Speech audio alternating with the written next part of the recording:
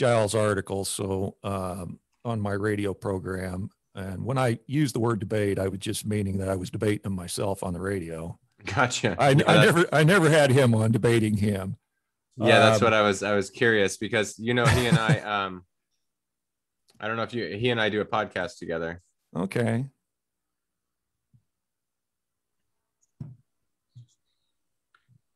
Okay, so let's see. I'm gonna make sure we are live here now, Frank. So can you hear me? Yes. Okay, good. So I'm gonna make sure that the audio is working here.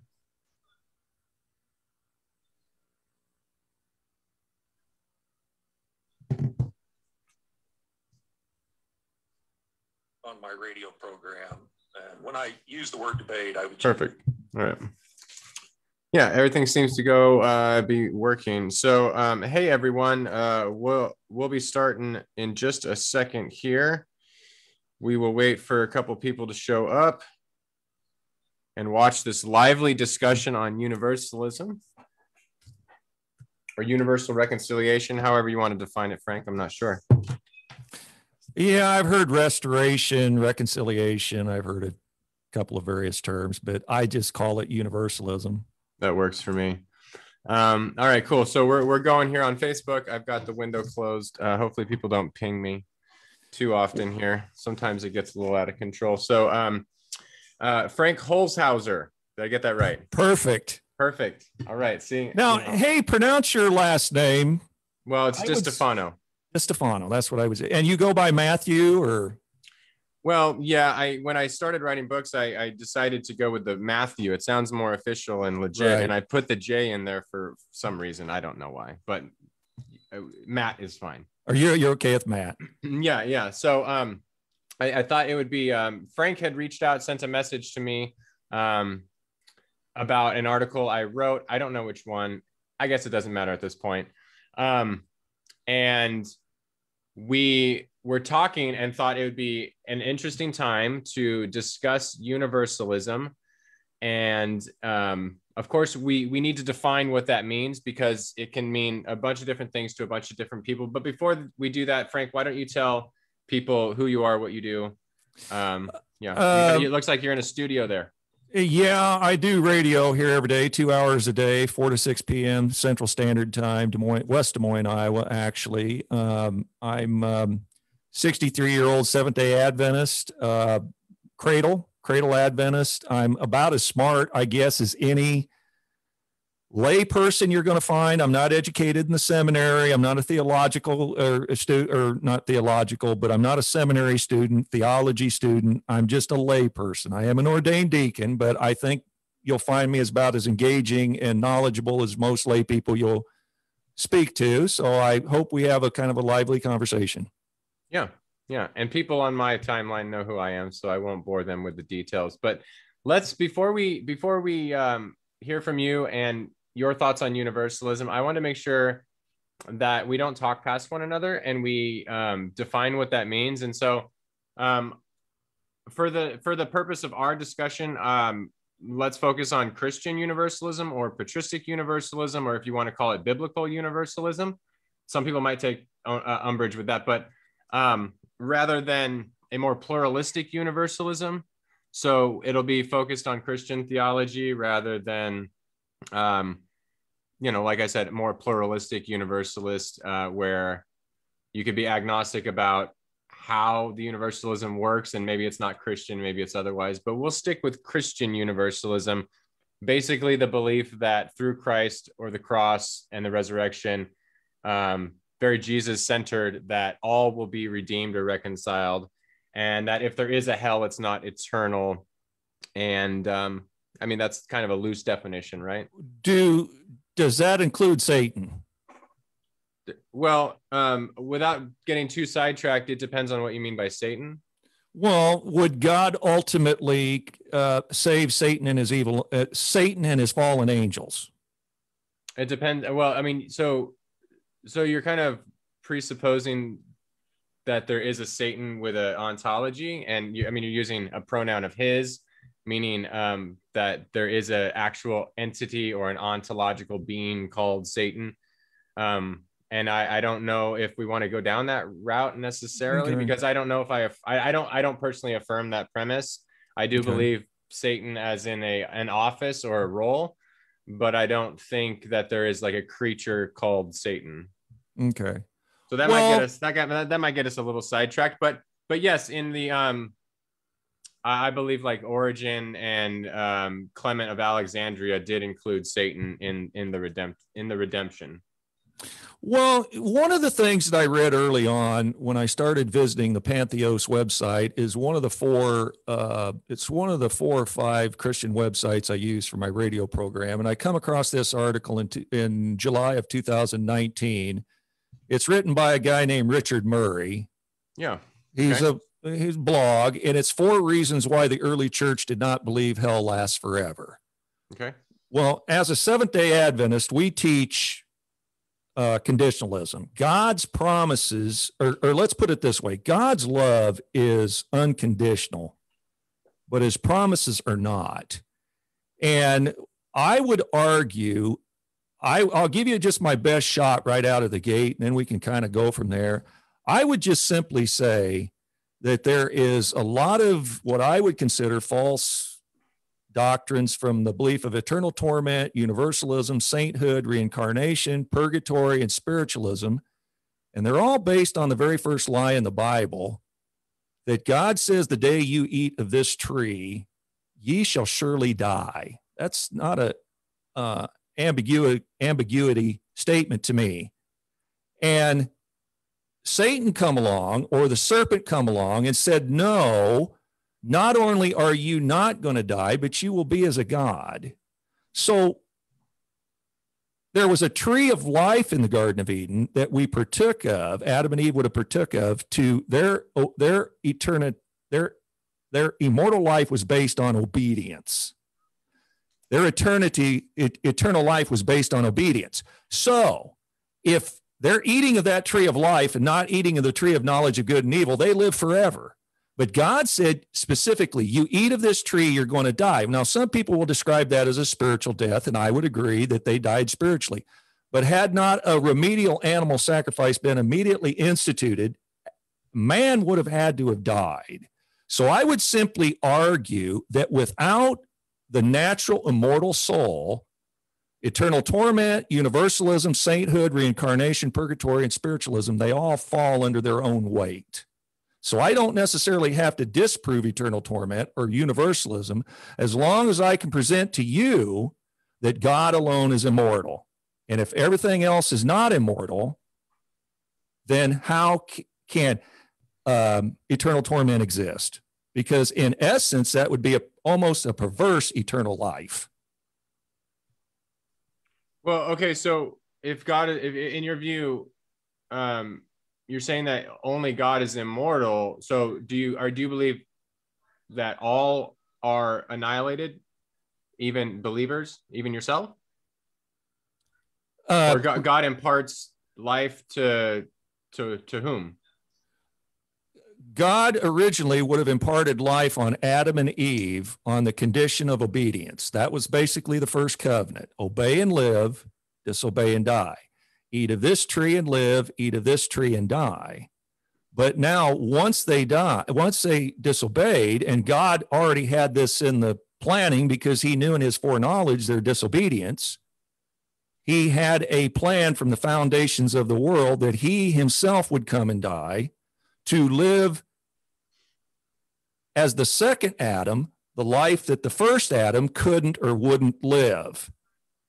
Okay. And so his life is taken into account of our sinful life. If we accept that in faith, we can inherit eternal life, salvation, immortality. So it's upon having faith. It's upon accepting Christ. Yes. So primary for our salvation is our choice or our decision. Yes, because that would lie at the very argument of Calvinism versus Arminianism, which is an endless debate. But Well, it's also a straw man, but I'll let you continue. Well, I had a principal in school, my first male principal. And when I was about fifth grade, we had, he's getting kind of athletic in fifth grade. And, he would usually give a couple of the older eighth graders a chance to pick the teams, but they would always lopsided pick the team. So what he ended up doing is he would put everybody in a line. And maybe he might rearrange a few people in line, but he'd go down the line. He'd say 1, 2, 1, 2, 1, 2, 1, 2, 1, 2. Okay, all the ones over here is one team. All the twos over here is the other team.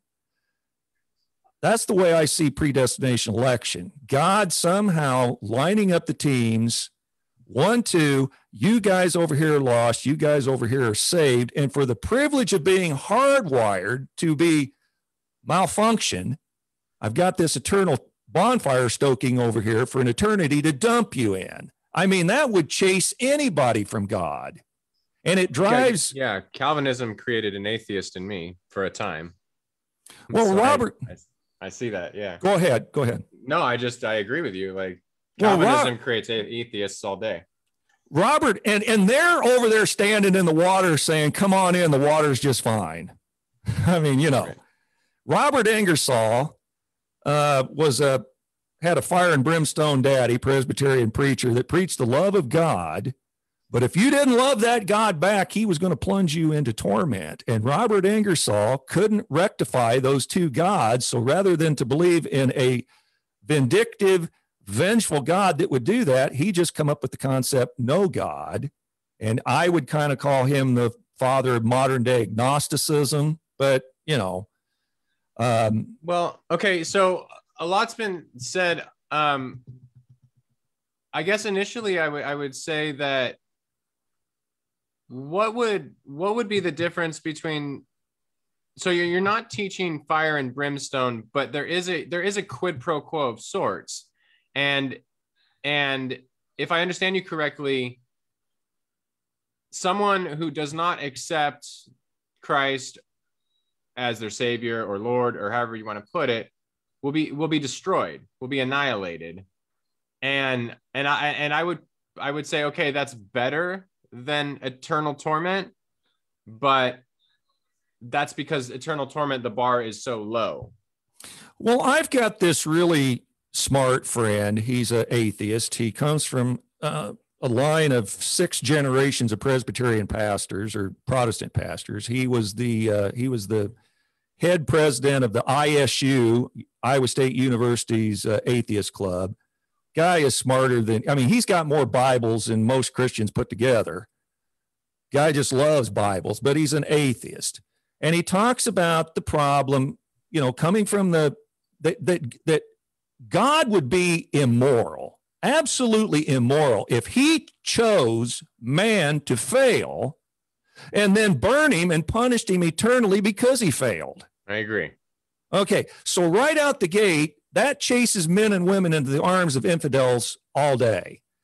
But the other problem that my friend would say, well, free will is problematic because that would put some force out there. And I would date this maybe back to Zoroastrianism and dualism, that somehow God and evil, or good and evil, are competing forces that are co-eternal and they never end. I would say Satan's free will, or Satan's will, is inside of God's larger sovereign will, that we all make decisions, we all make choices, because my friend Christian says, and he admitted to me or acknowledged to me one time, that if he ever converted back to Christianity, and that's a big if, that he would convert back as a free will Christian, because that would be the only thing that would even remotely demand some sort of a judgment, much less an eternal bonfire, but just judgment in general. And so our free will is the only thing that justifies any of this, or God, I would agree, would be immoral. Okay, so when you say free will, we could talk about free will all day long, and we could both talk about free will and be talking about different things. And I would suggest I mean, if you're saying that you used your free will to choose God, or as Tom Talbot would put it, objective bliss, what is it about someone else's free will that has them choose hell, objective horror, over bliss? And how could we call that person anything but a madman? And not, I mean, we would never call someone who thrusts themselves into the bonfire you're talking about as a free agent. As someone who is free, we would say that person is enslaved by some trauma, some force, some delusion, some illusion, something. We would not say that person is free in the same way that I am free to choose the good or the blissful or the joyous. Right. I would argue God has this sovereign will. He has an original will that man wouldn't have fallen. Then he has a ultimate will. So it's described like this. A guy told me one time, an evangelist, he says, imagine winter's coming. That's predestined. It's coming. You can't do anything to thwart it or stop it. My free choice in the matter is do I prepare? Do I buy gloves, boots, snow shovel, hat, or do I stand outside in the backyard butt naked and freeze to death? That's my choice. That's my free will choice. Now, that is what would be considered God's permissive will. Inside his original will, if you look at God's will like a circle and you put original will at the top and you put ultimate will at the bottom, inside of that circle is God's permissive will, that he sets boundaries on us as human beings because winter's coming. We can't deter that. His second coming is coming. We can't deter that. So our choices lie in, do we prepare or not? Now, I would argue, because some people want to put Satan's will on an equivalent with God's will, and I would argue that Satan has no will outside of God's will, so Satan's will is even subject to God. Read the first part of the book of Job, you know, that you can do this, but you can't do that. You can take everything he's got, but you can't take his life. So God was setting Satan's boundaries. If Satan was some independent will, he wouldn't have anybody setting his boundaries. Okay, well, that doesn't answer my question on human volition. I mean, if you're saying that under your scenario here, you have winter is coming and you have two options: to bundle up, to make sure you have firewood, or to stand butt naked in the street. And there's a blizzard coming, we can all see it. I would simply suggest that the person is not free if they're standing out in the cold to freeze to death. There is something fundamentally psychologically wrong with the person who is making this so-called free choice. And it's I could hardly call that free, just like I could hardly call the person who thrusts their face into a fire free. Well, listen, if we all go to Baskin Robbins, most people agree a choice is what flavor ice cream you want. But choice and will are not synonyms. Well, a lot of people get hung up on the word will, like somehow there's something that we can do to ultimately thwart God's will. That's what the Calvinist tulip predestination election argument, they get all wrangled up about, is somehow we can do something to thwart God's will. No, they take it the other way. They say there's not anything that we can do to thwart God's will, and it's based on election alone. I mean, well, I'm in agreement. If I stated that wrong, I agree with what you're saying. Oh, so you're more in the Calvinist camp. No. I'm just describing what the Calvinists think, but you more articulately described it than me. Okay, but so are you saying that through our free will we choose God or we choose not God? If I could be reductionistic and break your argument down to that. Well, Joshua says, choose ye this day whom you will serve. As for me and my house, will serve the Lord. Elijah says, how long falter ye between the two opinions? If God be God, serve him. If Baal be God, serve him. Right. So I'm not arguing that we can make choices. I agree with that, but I'm talking about human volition in a philosophical sense of would you say that you can freely choose objective horror to hell, annihilation over objective bliss, which would be heaven, if you want to put it in that way? I don't know that most people make that free will choice on those terms. I would say they're blinded by something. They're blinded by. I agree. So So then my next point would be then, if they're blinded by something, if they could see sin, faith, righteousness, all those terms Christians use, if they could see those things for what they truly are, would they not choose God every time? If well, you could see clearly. Yeah, you would think. But the Jews, the Pharisees and the Sadducees, they stood right there. Christ told them, I'm the light of the world. They said, we can see perfectly fine. He says, I beg to pardon, you're blind as a bat. Go sell everything you have and buy some eye salve because I'm standing in front of you and you're getting ready to crucify me, basically. I paraphrase.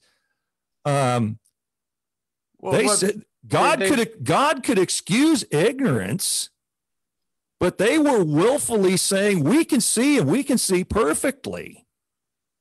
Now, you and I both know that they may be mentally deranged and may not be seeing this decision in the clear light of day. But God says, for example, or Jesus said in the parable of the beggar man and the rich man and the poor beggar man, Lazarus, if you would just, if you would just send them to my brothers, and Christ says, if I raised one from the dead, which he did, Lazarus, unless they believe Moses and the prophets, they wouldn't believe if I raised one from the dead. So that tells me right there that there are people, they may not be willfully choosing being dumped in judgment, but they're so oblivious to it, or they're so caught on their one-way effort to their personal amusement, delight, satisfaction, whatever, that they're just ignoring that ability to live eternal.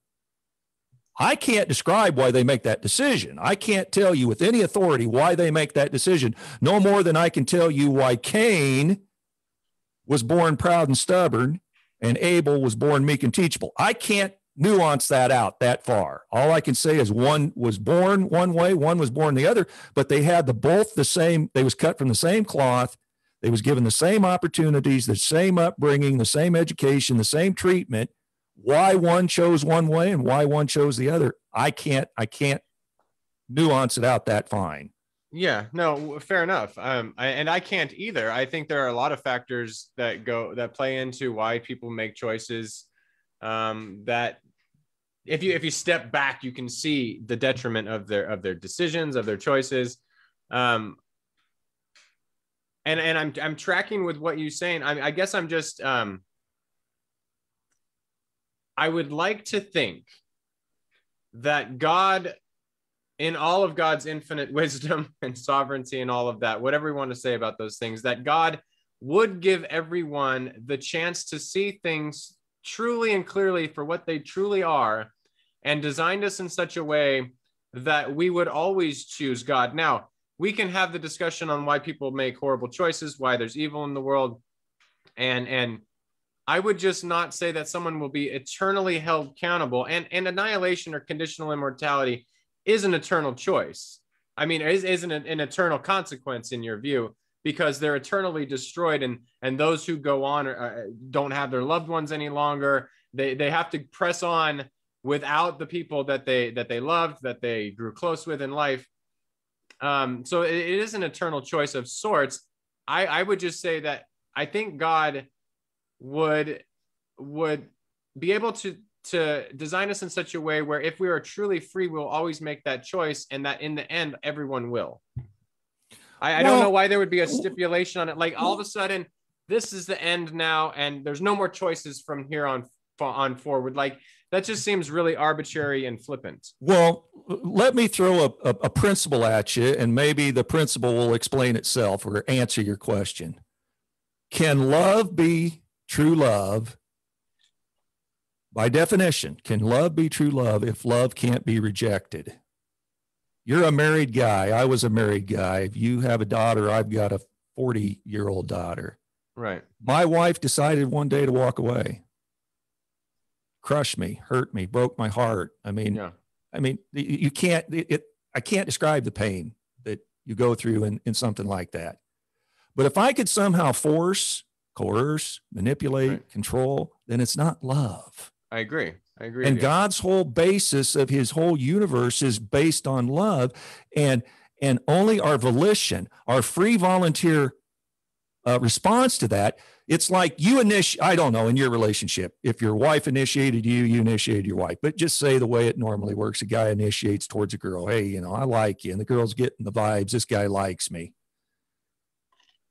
That kind of demands some sort of response. She's either going to have to signal, yeah, I'm receptive to those initiations, or move on because I'm not interested.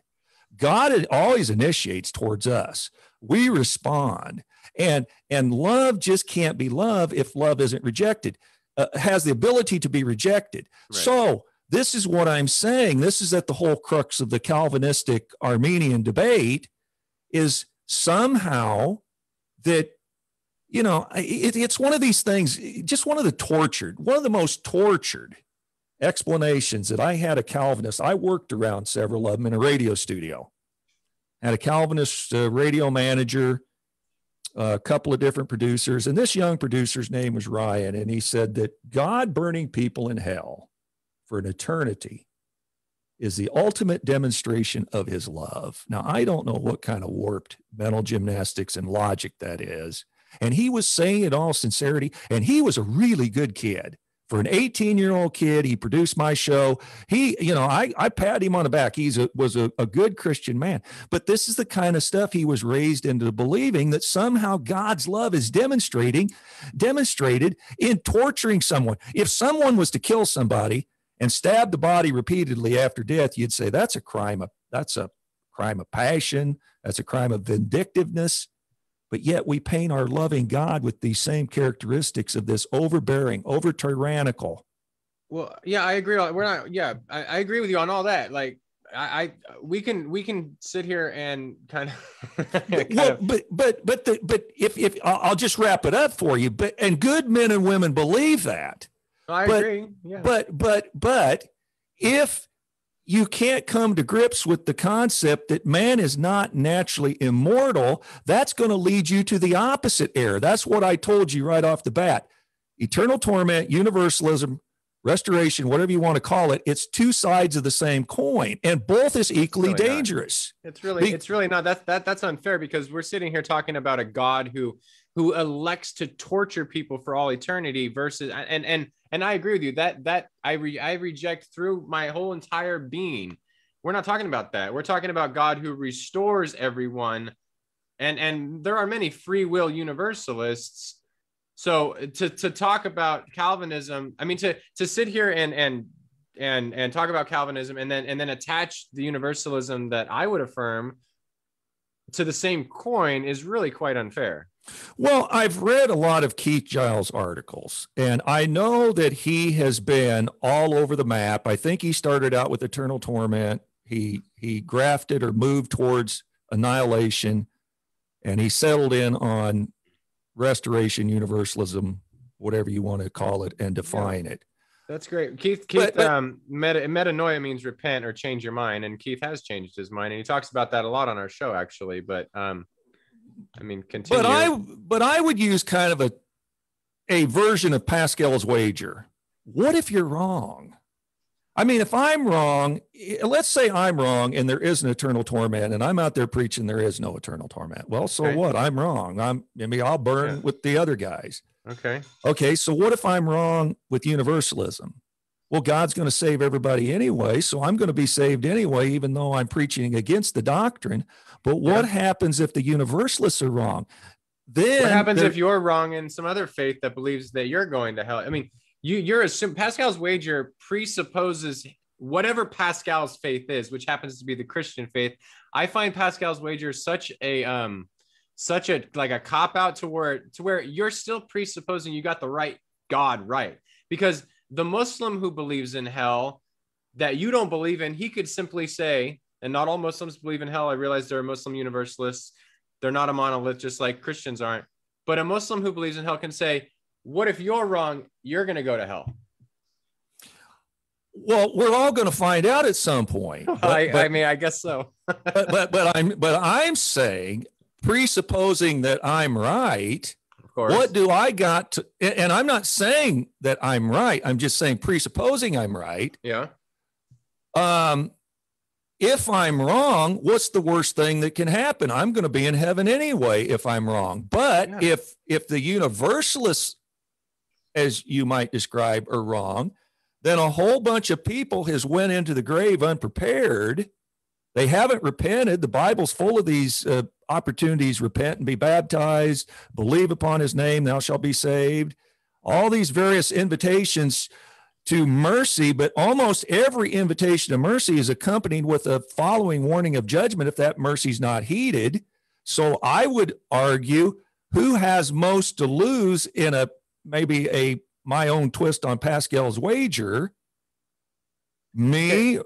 Go ahead. No, I see your point, but okay, for one, I don't think life has to be like this high stakes game of the grandest kind in order for there to be meaning. Like, we're talking about making a decision about something and saying, oh, well, we have to make a decision based on what are the consequences of it. And I think that's odd. I also think that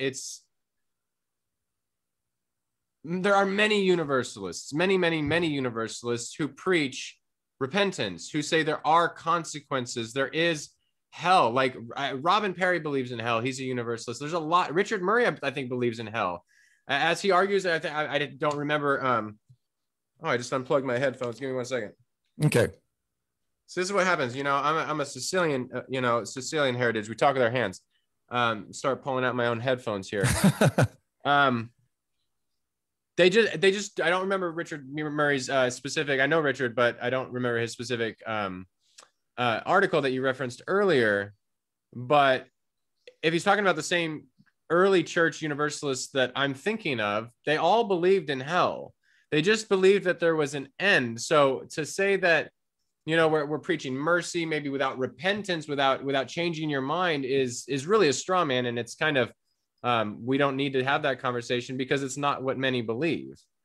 I mean, it would be like, it's like there's a reason it's called a straw man, because you can beat it before the battle. It's made of straw, but it's not the real thing. So there's really no point in having that discussion, because I literally I can't think of one universalist who doesn't think there are consequences to your actions.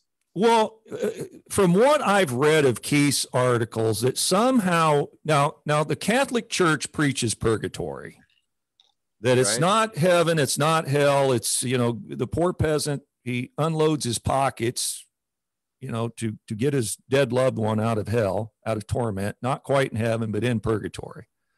Okay. So if we agree that somehow man is in a conscious state after death, which would say that the day you eat of this fruit, you shall die. Well, what's dying? Is dying being in torment?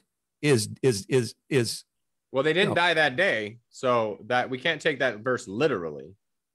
They literally didn't die that day, according to the text. Well, I would argue, had not the remedial animal sacrifice system been immediately instituted, were the guilt of the person that had sinned, it was transferred onto the sacrifice, and that sacrifice obviously was a foreshadow of the sacrifice of Jesus Christ, the perfect Lamb of God. Their faith in that made them righteous, as our faith in Christ's death, looking backwards, makes us righteous. They were looking forward to the cross. We're looking back, the same event.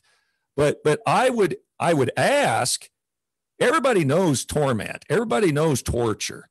You can torture somebody and you can change behavior, but can you really change hearts and minds with torture? So I can say, hey, look, stop. I cry, uncle, grace. I'll accept grace. I'll accept your eternal life, Jesus. Just stop the torture. Have you really changed my heart and mind, or have you just changed my behavior? But no universalist is saying, no universalist that I know is saying that it's through torture that someone comes to repentance. The word kolossus in Greek, it's punishment or chastisement, it's discipline. Plato argued that that word is for the benefit of the one being chastised. It's the way we chastise our children. We don't beat them. We don't hit them with a switch or with a belt. We discipline them. And as the writer of Hebrews says, Discipline in the moment, it does not feel good, but it's for someone's benefit. That is not at all to be thought synonymously with torture or torment or waterboarding or something like that. Yeah, okay, I'll agree with that. Charles Stanley put it the best way I had ever heard. Punishment is for the sinner. Discipline is for the saint. We discipline what we want close to us. What we love, we have to discipline. We want it near and dear to us. My dad used to work on these beautifully AAA figured gun stocks, this American walnut and American French walnut, just beautiful feathered figures in them. And sometimes he'd work on something that would get a flaw in it, and he wanted to deep six it. He didn't even want to look at it because it was so repulsive to him. If it was strictly punishment, God would want us so far out of his eyesight, it'd be unbelievable. But what he wants near and dear to him, he has to discipline. So I'm on board 100% with the discipline aspect. But I don't know, because again, it may be some ignorance on my part, but I've read a lot of Keith's articles, and the best I can get out of them is somehow we're in this conscious state after death, where somehow the bad branches are being burned off of us, and somehow we're going to get to the same point as the people who accepted Christ in this lifetime. Why does this why does this lifetime and the point of our death, why is that like some deciding factor for the God who is supposedly eternal and everlasting? Like I've always failed to understand that. It's like, okay, so the person who lives to be 13 has only so many chances, but the person who lives to be 110 has a lot more chances. But what's really important is the minute they take their final breath, they've secured through some blip in history, eternity, infinite. Like that to me, as I can't even wrap my mind around a billion, let alone infinite, because it's qualitatively so different. I don't understand why it's like, oh, you've got the age of accountability. I'm not sure what it is in Adventists, but I was always told 12. You turn into some 12-year-old kid, and now you're responsible for the infinite life that you are either going to have or not have. Well, I'm not sure what is so important about that. I would argue that this life is the only probationary period I believe the Bible teaches, that our decision has to be made in this life we're given. That's just my personal belief. So you would have to say some people get more chances than the others. Yeah, I guess you would say that. But God ultimately is the arbitrator and the determiner of those chances. And did they follow the light given? You see, I think this is where a lot of people get off the rails. God can only hold you accountable for the light and the knowledge you've been given and the light and knowledge you've received. So I don't believe there's some blanket one-way ticket to heaven and some blanket one-way ticket to judgment. It's based on an individual case, what God knows that person was given, what that person received, what they done with the information they was given, and the choices they made with it. So what is it? What is it that gets you? How do you know you're saved? I mean, assuming you think you are. I've accepted Jesus Christ as my Savior. I accept God's free grace. That is justification. I'm headed towards glorification. And the process in between those 2 points is called sanctification. I'm being sanctified. I'm being disciplined. I'm being molded in God's oneness, his likeness, his image, his perfection. Okay. So that's a process that the wicked aren't submitting to go through. But what about the non-wicked who haven't accepted Christ? What about the people who've never heard of Christ? What about the Buddhist in Tibet who gives his life to, or her life to, cultivating the earth and peace and meditation and contemplation, who maybe have heard about some Jewish guy named Jesus who died a long time ago, but they don't accept Jesus?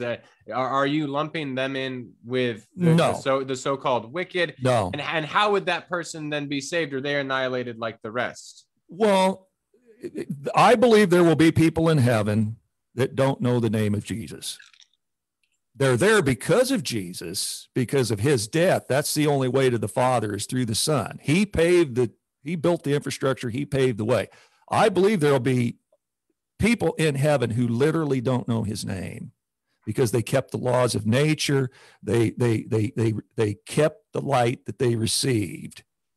If they didn't receive light, God can't hold that against them in their judgment. But I would simply argue or say, and not argue, but I would simply state that this sanctification process that we're going through is my free will to say, okay, I submit. You know, when I was in, as I was telling you, my first principal in church school, Ed Rassassen, my grandma went out there and she said, well, now, Ed, if Frank ever shows his butt, you can use the paddle on him. Now, I don't know that I appreciated that, and I did get paddled one time, one swat in school. But, you know, what in essence sanctification is me submitting to the Holy Spirit saying, clean it out. Like the hoarders who's having the mental, emotional breakdown on the sidewalk. They're trying to clean this absolute crap out of his home because it's maybe feces, mice, rats, whatever. And this person, maybe they're getting rid of a lampshade that has a urine stain on it that her and their mom bought. And that person has a literal mental, emotional breakdown because you're going to throw that lampshade away. This is what the Holy Spirit's work is. Clean out the stuff that doesn't belong. Fill me with what needs to be filled with. Mold me in Christ's image, and I'm giving you my permission slip to do that. And if you got to turn my ass over and give me a swat on the butt, you got my permission, because rather have a swat on the rear than not enter into the kingdom of God. So in essence, we're going to be a servant to one or the other. We're going to be a servant to sin. We're going to be a servant to Christ. I'm just choosing my master, Christ. And whatever he has to do to mold me and fit me, you got my permission slip. And I respect that. I respect you saying that. I respect your choice in doing that. I guess I come back to what is so good about your free will that made you freely choose that, and why don't people who do choose that, why isn't their free will good enough? Because to me, it's like I've had to rethink the way I think of free will, especially working in social work and seeing kids who are abused and traumatized physically, emotionally, sexually from the time that they're 3, 4, 5. I mean, the horror, the horror I've read about, and then seeing it through a decade of work, I had to look at that and say, we cannot say that people just have this free will that we like to think about. I do believe that there is a free will of sorts, but I have to rethink of it. I have to rethink that because of just the life circumstances and the choices people make and the enslavement you see of people. And I have to come back to the fact that if everyone could see the good, the pure, the blissful, the joyous, God, whatever we want to say, love, if people could see love through clear eyes, without trauma, without delusion, they would always choose the good. And David Bentley Hart talks about this a lot in That All Shall Be Saved and in other places as well. And you know, the people that I've read, Tom Talbot and Rick Machuga, my best friend's dad's taught philosophy for 34 years.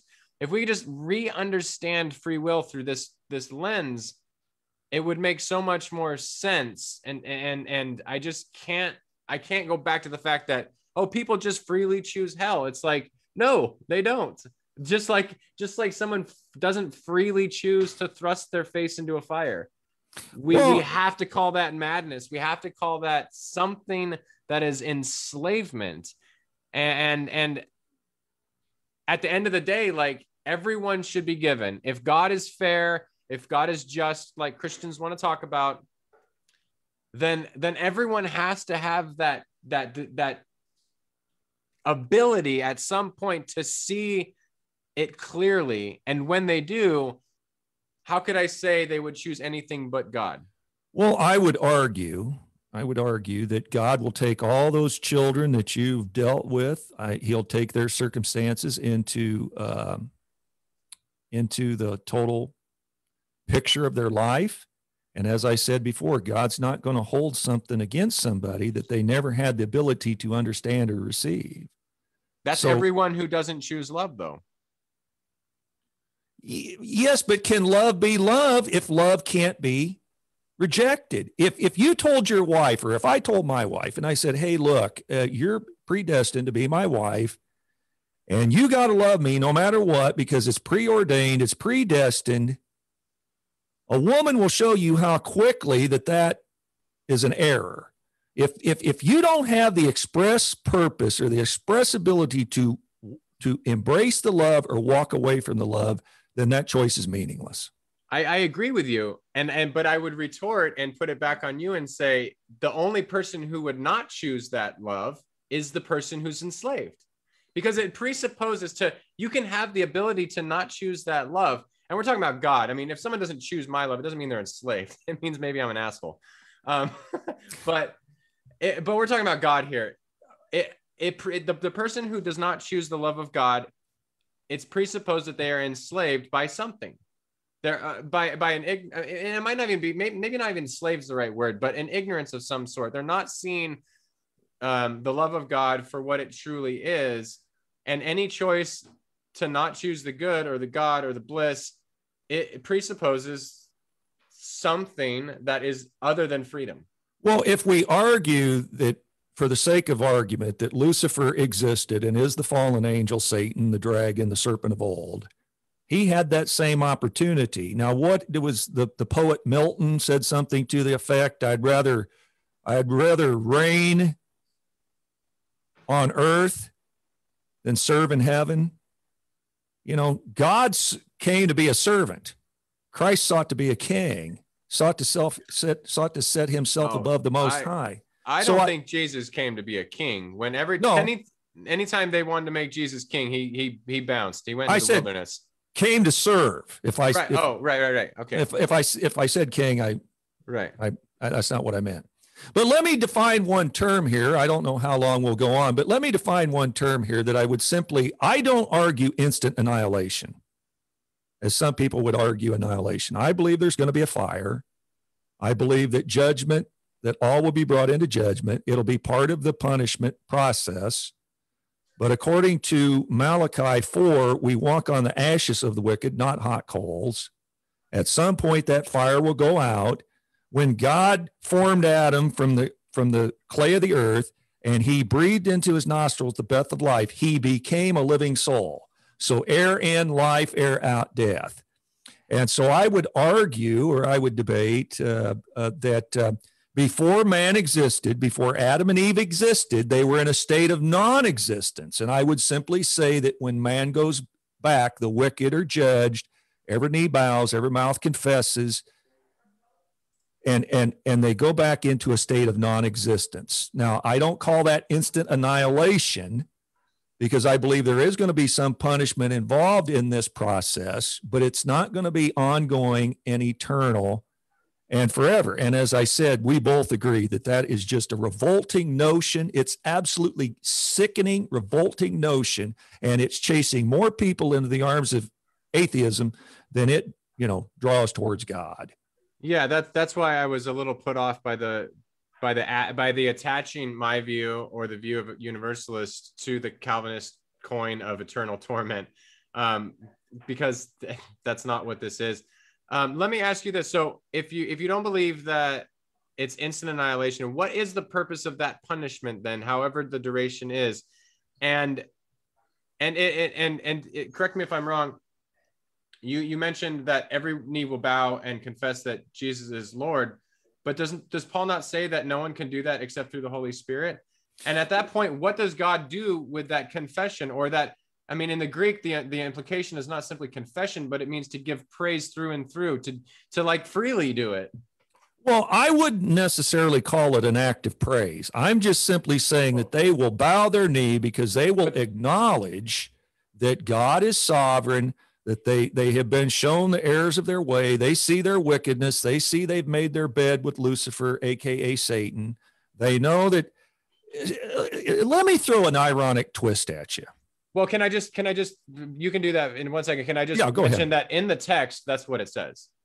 Okay. I hear you, okay. But I would describe eternal torment as a wicked person being in heaven, finding no joy, finding no one to tempt, finding no one to hurt, standing in the brilliance and the glory of God. That indeed would be eternal torment, because the Bible talks about that when Christ's second coming, that God's brightness will be so brilliant, his glory so great, that they will cry for the mountains and the rocks to fall upon them to shield them from the glory of God. And so I would simply say torment would be forcing the wicked to be in the presence of God when they really don't want to be. And sad to say as it is, and I hear because you're a thoughtful guy. You're a caring guy. Oh, don't patronize. Please don't patronize me. No, but I seriously, you're a thoughtful, caring guy. And you know, and I can hear it in your voice that God has pleaded and give every opportunity to these people.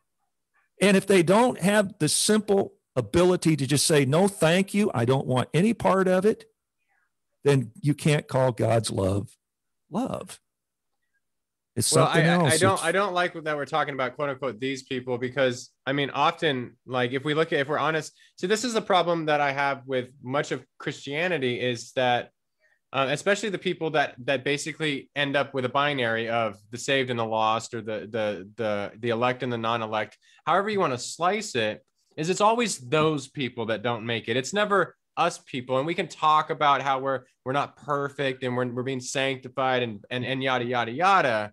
But at the end of the day, it gets us to a place where the wicked are them and the righteous are us. And I really don't like that language. It's done a lot more harm than good. But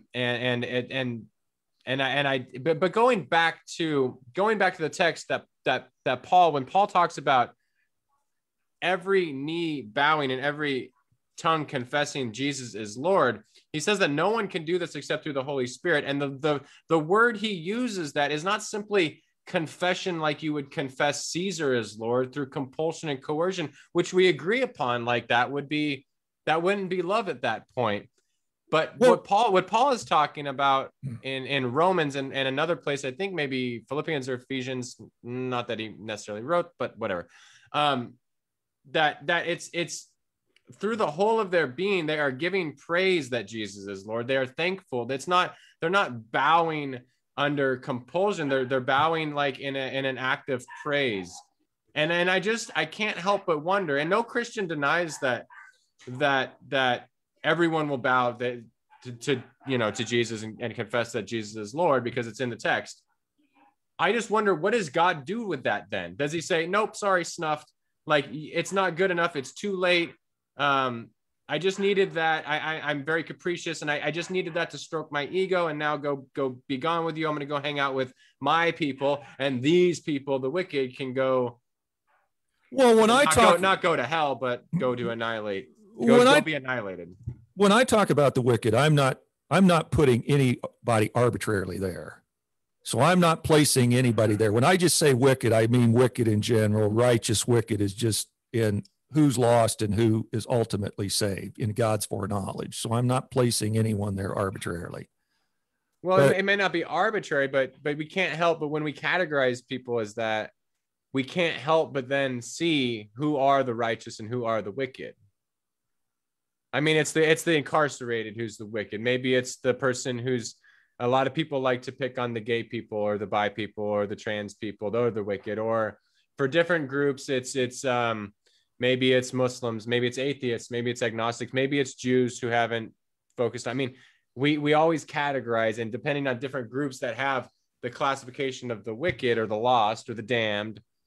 But I don't know anybody's heart. God knows their heart. So, for example, if I walked into heaven and John Wayne Gacy or Jeff Dahmer or Ted Bundy or any of those guys were there. And and I knew for a fact that God demonstrated that they accepted Jesus Christ as their Savior. And just so happens, if my son or daughter happened to have been one of the victims and my son or daughter wasn't there, I'm going to have to be happy with who's there or who's not there, because God has made that determination that in his foreknowledge, this person accepted, this person repented, and had this person lived, would not have repented. So I can be comfortable with whoever is there. So this earthly life has no bearing, and whatever crime somebody committed on this earthly life has no bearing with their eternal life, because the thief that was next to Christ said, when thou come in thy kingdom, remember me. See, that's where you lose me in saying that it has no bearing. I mean, a lot of times Universalists are accused of this life not having any meaning. Oh, because in the end, everyone gets saved. What's the point in anything we do? And now you're saying that our life choices have no bearing, and I that you lost me on that. They have bearing on our earthly life. I mean, our life choices. If I stick my hand in a fan and I get it cut off, that's a consequence that God can forgive the sin, but he can't always forgive the consequences because it's natural cause and effect. But my earthly life, if I ask forgiveness and I truly repent and God abides in me and I abide in Christ, see, this is where we get into this idea that Satan believes in God. Satan knows who God is, but does God abide in him?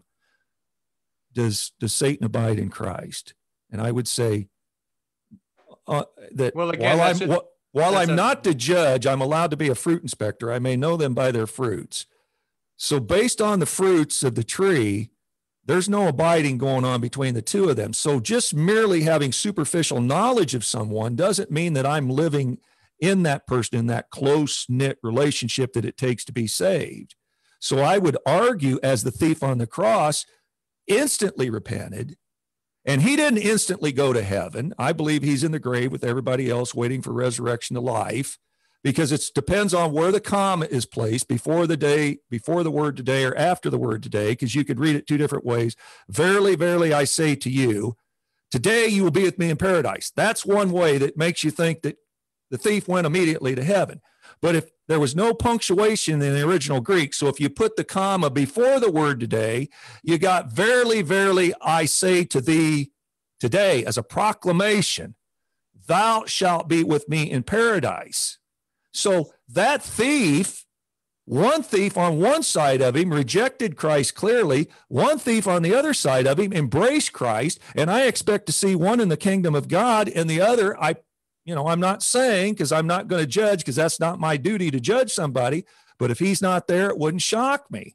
So I'm just saying that our life, this life, is the probation period that God has granted us, and whatever decision making we do, we need to do it in this lifetime while we're conscious, while we're young, while we have an ability to make decisions.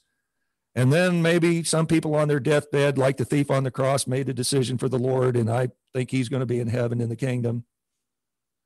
Yeah, and okay, that's your belief. I respect your belief. I'll go back to the fact that it all seems quite arbitrary. I mean, you could have someone who was an atheist, lived a great life, loved their family, loved others, helped the poor, did all the things in Matthew 25, who doesn't accept Jesus, who is not going to live forever in heaven. And then you could have the person who lived a terrible life, was an abuser, was a murderer, and he could just repent at the end of his life, and it's all good. And to me, that comes back to some of the, talk about creating atheists. I mean, that whole narrative, it just seems has been like done and overdone, and seems really arbitrary, and it almost makes God kind of flippant and capricious. I would disagree, just knowing that God is sovereign. God has knowledge of hearts and minds, which I don't. He knows the decisions that we would make if we had our full capabilities. And would we all, with our full capabilities, not always choose God? Well, Lucifer apparently had his full capabilities, his full capacity, and he made a conscious choice apparently to be, get close to the microphone here. He made a conscious choice apparently to rather reign on earth as number one than to serve in heaven. Well, so again, if I accept the premise, I wouldn't accept the premise that Lucifer was Satan, but if I accepted the premise that Satan existed, I would say he didn't have the capacity, because he didn't have the full capacity, because it was power that enslaved him. It was his desire for power. So again, like, it is always presupposed by some sort of enslavement. And so you could say, oh, he had the full capacity, but I'm like, what? Wait, no, it was his desire to reign. What is that? A desire for power. That seems to be a great enslavement of all of us. Like, the Lord Acton saying power corrupts, absolute power corrupts absolutely. I mean, so it was already corrupted by power. I won't argue that it's not a delusional thinking on their part, but, and again, I can't give you the answer as to why his thinking went sideways and went delusional. Yeah, but I'm saying, but my question would be, without that delusional desire for power, would someone with the full capacity not always choose God? Well, it would be, the argument is a let's see, how is it phrased? Is someone who doesn't accept Jesus mentally ill? Something to that effect. Of course not. Well, but in some ways, that's what you're saying. If they had their full, I'm not saying mentally ill, because I wouldn't use that language. Well, maybe an inartful choice of terminology, yeah. But are they somehow off somehow because they're not accepting? If they had their full capabilities, why wouldn't they accept this gift? Well, what else would determine that they wouldn't accept it? It would have to be some sort of delusion, derangement, something. I'm saying the true freed human being or free human being would not reject the love of God, and that any rejection of the love of God, even if you can make that rejection, it would presuppose an enslavement, a delusion, or ignorance of some sort. But with our free ability, our free volition to love, there has to be that choice and that decision making, or it's, I don't know if it was your article or Keith's article, because I get some of these articles confused, but one of them made the statement. Well, if it was well written, it was Keith's. If it was just thoughts thrown down, it was probably mine. Well, maybe you'll remember the statement. Something to the effect, I argue that there cannot possibly be faith without the ability to doubt. And I think this is where so many modern apologists go off the rails, is when they somehow try to prove God 100%, you can't deny whatever. Without the ability to doubt, there can't possibly be faith. In either you or Keith's article, one of you said something to the effect that the opposite of faith is not doubt, but certainty. Yeah, it could have been either Keith or myself. We probably both said that. Yeah. Okay. So I would argue that God is never going to eliminate doubt, because you could say, hey, look, here's a perfect environment. Adam and Eve is created. Eat of this tree of life. The day you eat, you shall surely die. No further explanation. So he didn't remove and eliminate all ability to doubt. Now, some people would have to suspend their critical thinking. Some people would say, hey, I can't go based on that flimsy set of facts. I need more facts to this to make a determinative decision. I can't just go on them skimpy little facts.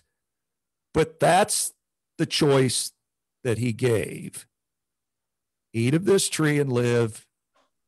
Eat of this tree and die. Now, whether you want to argue that they died that day spiritually or not, I would argue that, a remedial animal sacrifice system came into play immediately, to where the sins was transferred onto the animal, the substitute offering. But I would simply argue that, if we don't have this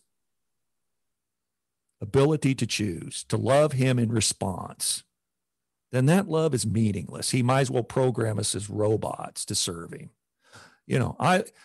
Listen, Well, when you that to me is like, you're taking the binary, like Calvinist or Pelagian or Arminian, and I'm just saying there's a middle way. And when your daughter, and I have a daughter, so when your daughter crawls up on your lap and she gives you the most, she's almost a teenager. She don't do that. Okay, well, if she climb up on your lap and give you a big kiss and a hug and said, "Dad, I love you," can money buy that?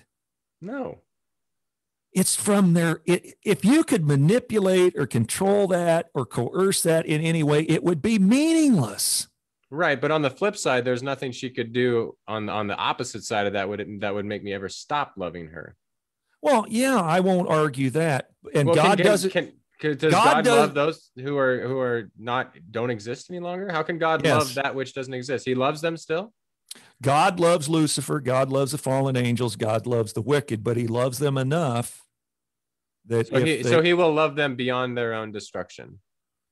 No, he can't love them beyond their own destruction, because so God's love is limited. I mean, God will stop loving. Well, that's the ultimate argument I end up with. Can God create a rock big enough he can't pick up? No, that's not the same. That's not the same, because that's a theoretical. These people existed. Can God set boundaries? Can God set a boundary that he himself won't cross and infringe upon?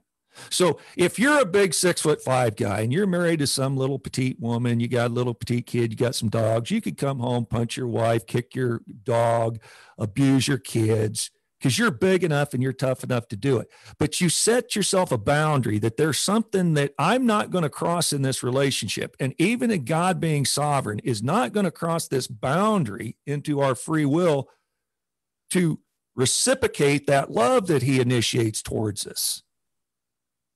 Well, except the passage that says the Son sets people free, but I think we could go on for a long time. Do you have maybe a 2-minute wrap up, and then I'll do a 2-minute wrap up, and then we'll be out of here. And I'll take care of the questions on Facebook for those who are listening. I will make sure I'll go in there, and Frank, I'll send you a link and you can comment if you'd like.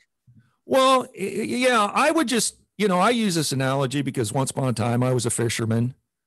If I got a 3-way hook and I'm out to catch a fish, I don't care which of the 3 barbs it gets hooked on.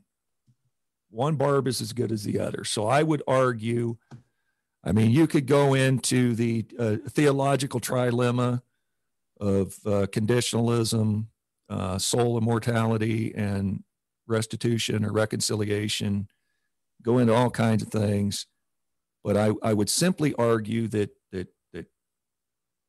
it's the same side of, it's the 2 sides of the same coin, and both are error. And I think both are going to lead to destruction. And that's my basic argument, that our probationary period is on this life right now. And we need to make our decision for the Lord today, because he says, when I come knocking, your day of salvation is today. Accept me today. There is no tomorrow. And that our fates are sealed upon our death. That's why the Bible says, don't get caught like a thief in the night. That's not a secret rapture, a rapture of any sort. Just make your decision now. That'd be my basic argument. Well, I appreciate you coming on. I will say that there was a lot of talk about Adam and what Adam did. And so I love what the Apostle Paul does in 1 Corinthians when he talks about what was done in Adam is undone in Christ. The sin of Adam led to death, but how much more the life for the same all that sin led to in Christ. So if we assume that all are under the sin and death from Adam, then as I talk about in some of my books, the all in the second clause is all means all.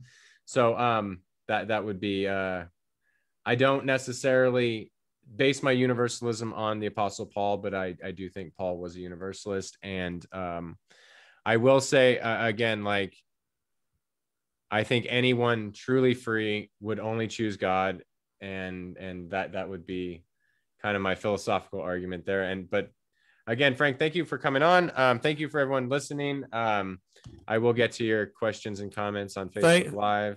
Thank you for the invite. I appreciate you setting this up. Enjoyed the conversation. Right. Very, very civil and very good conversation. Thank you. Yeah. Thanks. Cheers. All right. Good night, everyone. You too.